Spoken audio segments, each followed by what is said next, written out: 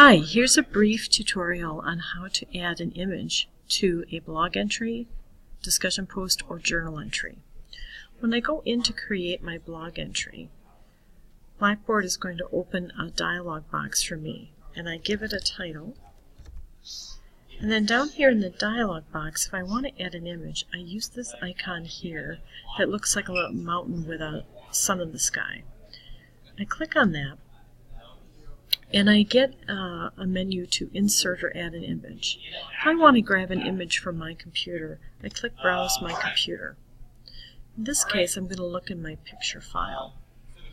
And I'm going to scroll through my picture file to find one that I like.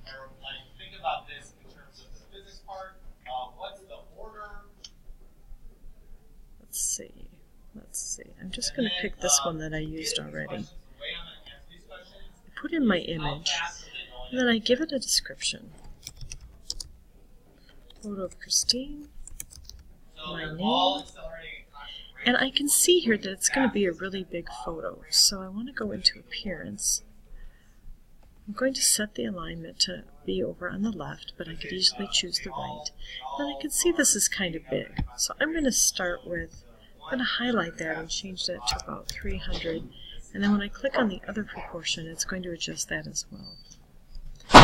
When I click Insert, it's going to appear in my posting, and I can see how it looks. And if I like how it looks, I can go ahead and submit. If I'm not sure if I want it to look like that, I can right-click on it, go to Image again, go back to Appearance, and maybe I want to make it just a tad bit smaller. So I'm going to change that to 250, click over here, click Update, and there is my revised image. And I do like the size of that better.